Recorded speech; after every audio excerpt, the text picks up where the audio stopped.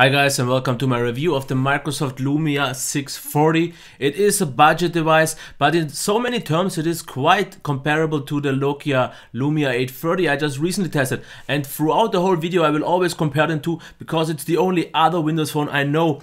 But there are so many similarities, and I want to know if this one is actually quite a good competitor and makes it even worth not spending the extra money on the 830. So we will see this in my full review right now. So let's start off with the design and build quality. As you can already see, we have quite a vibrant blue, but it is also a little bit glossy. The small little thing I have about this is it can be very grippy like it is now, but if you have maybe slightly more greasy hands, it can be almost like a bar of soap. So it really depends on your texture of your hands. It can be quite slippery but also very grippy. In most of the cases it was quite totally fine though after all. Here we have the camera and the flash. Otherwise, one thing I have to mention a little bit, if you can maybe hear this. This part here is a little bit loose because you can take off the shell, and you have a dual SIM SD card slot, and maybe one of the noses sometimes can break in, so you have this little click, so it should be happening. But the way you have to open actually the case is a bit odd, because you have to push here and then press, so be a little bit aware of that. Otherwise the buttons, nice tactile clicky feedback. I still think the power button position is a little bit too low, because I would actually prefer it here the natural way, but it is quite okay after all. And most of the times you don't even have to use it. Why? Because this is a really nice thing. You have double tap to wake the screen, and in this case, since you have the navigation bar, which is an on-screen navigation bar, you double tap the navigation bar and have double tap to sleep, which is a really handy feature, and most of the times I didn't even use the power button. That is quite nice. It also does support the glance feature from Windows. So if you know that, this is where the notifications get shown kind of like this. Not every Windows phone supports it, this one does, and I know a lot of people compare this device rather likely with the 735, which isn't everywhere available, which doesn't have this feature. The 830 did, so quite comparable here as well.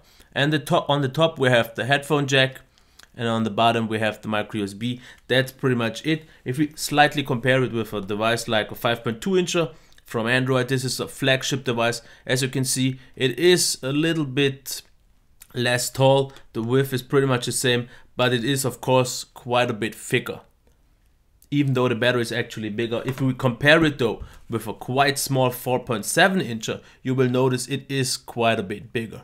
In thickness they are pretty much the same. And if you can actually see, there is a little bit of curve. So it is definitely nice to hold in the hand. It is a little bit bulky and boxy. That can't be, I can't say that isn't the case, because sometimes it was a bit hard, but usually on Windows Phone you don't have to stretch it, so it wasn't the case that it was an issue. So it feels quite robust, but still glossy. If it gets scratched, will look quite nasty, but it gets the job done quite nice. So let's take a look at the display now. We have a 720p display with a diagonal of 5 inches. And before I'm going to actually show you the qualities, let me show you something else.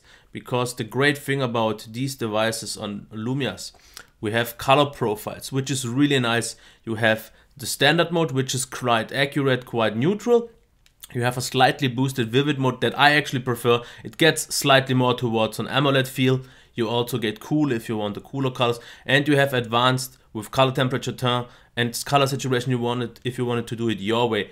You can use standard, but in this case let's just use vivid, because I actually really like the vivid mode. So about the display now itself. 720p on 5 inches still is in most of the cases very sharp. Only in a zoomed out view in the browser I noticed it is not that sharp, but it does quite a good job, as you can see here. No really any complaints. It is still a great thing. The white, really great white point, not too yellow, not too cold also, so good job here. If you check the black, the black is quite deep, it is quite okay, but at least on my review unit, oh sorry for the zoom, let me quickly get it. At least on my unit, I had the issue that I had a slight green hue and I talked to Microsoft. They told me that definitely must be a defect, and they offered me to send me a second unit, but I think it's okay. So don't mind that, it must be on this unit. Nothing to say otherwise. The colors, as you can see here, with the right profile, look very vibrant, very vivid. So the only maybe smaller complaint I would have are the viewing angles, because they will get, for example, the white here will get quite fast a gray. And this is the terms, as you can see here. So they are quite stable, but in a very narrow field. If you get them, you will see colors will get quite dull pretty fast. That's the only thing. And the black could still be a little bit deeper, because I noticed once you have the navigation bar in a very dark room, you don't see, it doesn't feel like it is black. It's more like gray, but it's okay after all. Okay, so let's check the sound now. Let me go into it and start it right now.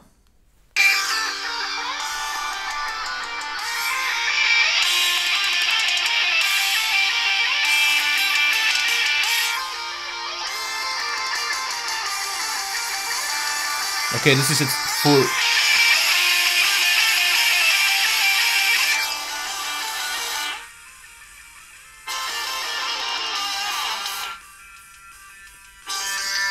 So my opinion on the sound, as you can already see here, it is a backfiring one and it's a quite small hall, can be easily blocked, as you maybe noticed on the demo. So I have to say, in terms of maximum volume, it is most of the times okay, definitely nothing to really brag about. But as you also heard, there is no bass at all. The mids are a little bit there, but mostly highs that are not really harsh, but still it is also quite distant sounding because firing away from you. So you definitely need the right grip, as I showed you on the video. Yeah, it gets the job done, but definitely not quite as good as the 830. Can't compete with that. So there is definitely some things to improve. It is okay, but still. If you check the performance now, let's get into a Twitter app.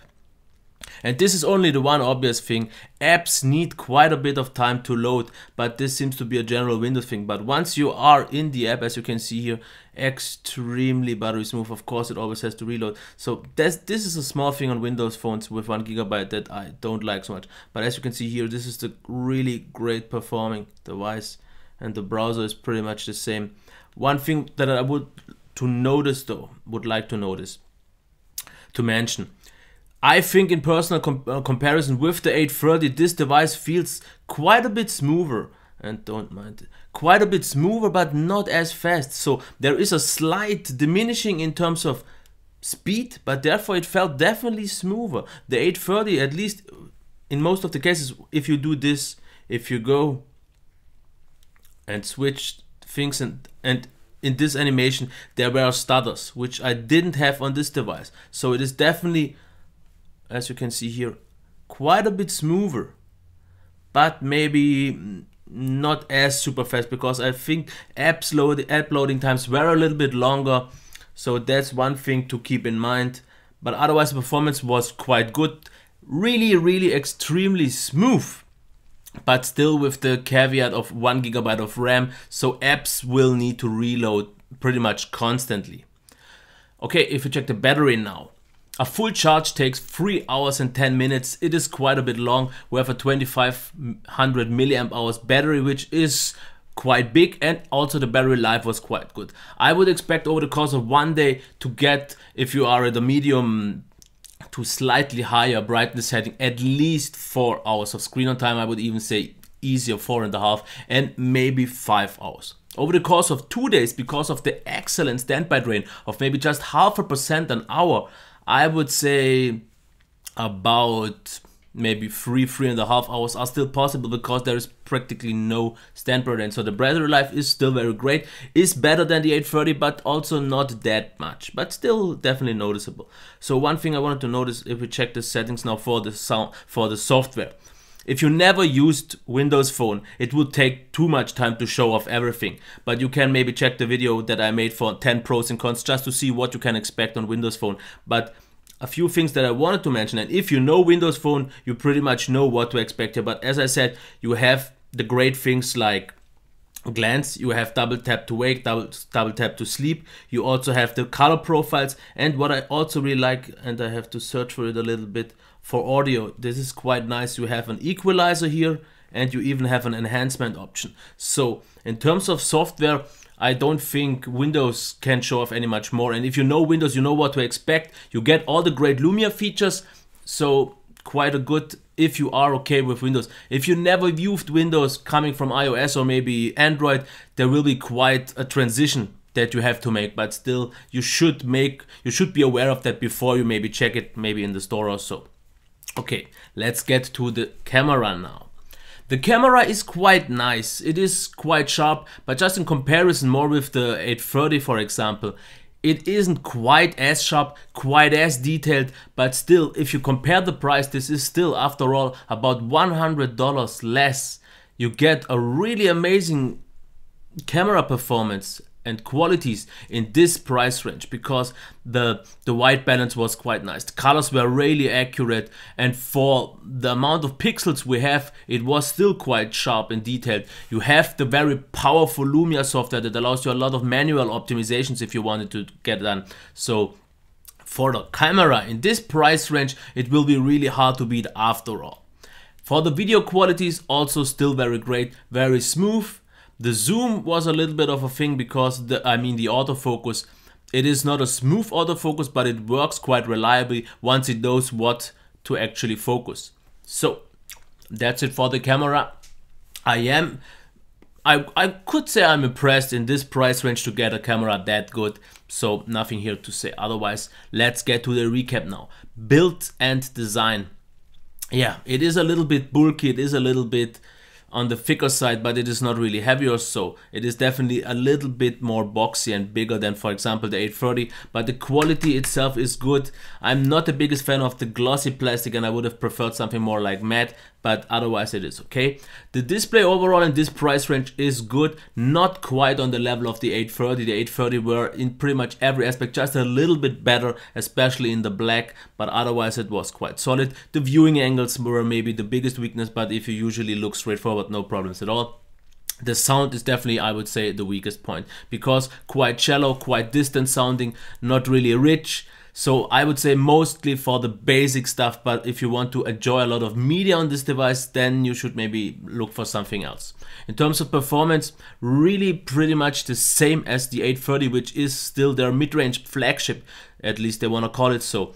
Very, very smooth, still quite fast, slightly less fast than the 830 in my opinion, but therefore smoother because I didn't have the stutters in the transitions as I had with the 830. So all fine here, comparing that it is a low budget device. As for the camera, for the battery first, battery life was quite good. The battery charging time were a little bit longer, but therefore it held up quite nice. I would expect 4.5 hours, maybe even 5 hours, and over the course of 2 days, due to the great standby drain, 3 hours should still be possible. Now to the camera. Camera was very solid, quite good pictures, and especially for this price range it will be hard to beat.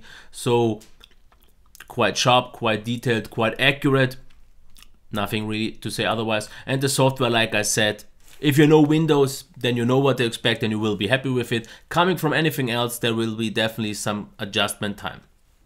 Leads me to the end. Would I recommend it?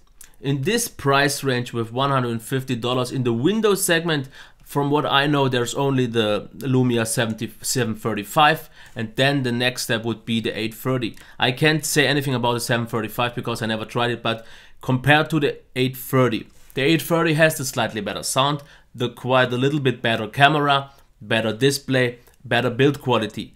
But in terms of performance and overall experience, it is pretty much very, very comparable. Because you have to see it like this, is it worth 100 more? The camera is for 150, and I saw this device here on sale already, like 2 times for 120 euros. That is half of what the 830 costs. So I couldn't justify paying twice for every little aspect getting a little bit better. The display is just a little bit better. The sound is a little bit better. The camera is a little bit better, and the performance isn't even better. because if you don't have them side by side, that this definitely felt a little bit smoother, maybe not faster, but still overall on the same level.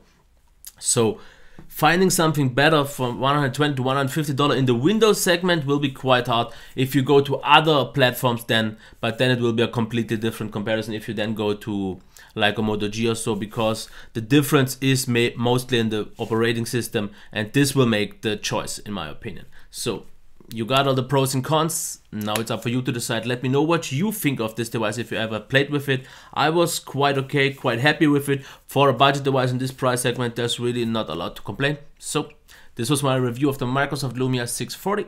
Until next time, bye. I'll be back. As you can already see, we have quite a vibrant blue, but it is also a little bit glossy.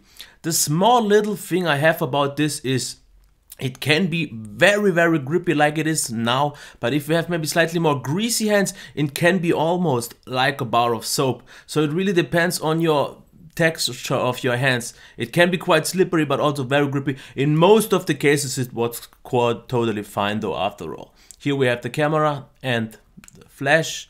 Otherwise, one thing I have to mention a little bit, if you can maybe the natural way, but it is quite okay after all, and most of the times you don't even have to use it. Why? Because this is a really nice thing. You have double tap to wake the screen, and in this case, since you have the navigation bar, which is an on-screen navigation bar, you double tap the navigation bar and have double tap to sleep, which is a really handy feature, and most of the times I didn't even use the power button. That is quite nice. It also does support the glance feature from Windows. So if you know that, this is where the notifications get shown kind of like this. Not every Windows phone supports it, this one does, and I know a lot of people compare this device rather likely with the 735, which isn't everywhere available, which doesn't have this feature. The 830 did, so quite comparable here as well. And on the top we have the headphone jack, and on the bottom we have the micro USB. That's pretty much it. If we slightly compare it with a device like a 5.2 incher from Android, this is a flagship device. As you can see, it is a little bit less tall. The width is pretty much the same, but it is of course quite a bit thicker, even though the battery is actually bigger. If you hear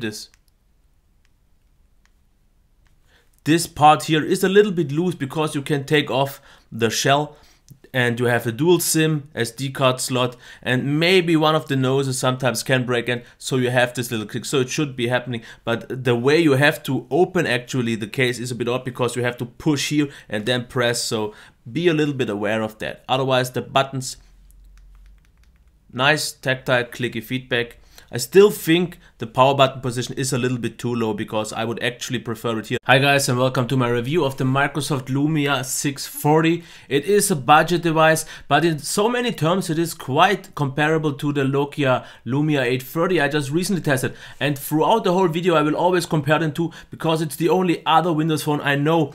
But there are so many similarities, and I want to know if this one is actually quite a good competitor and makes it even worth not spending the extra money on the 830. So we will see this in my full review right now. So let's start off with the design and build quality.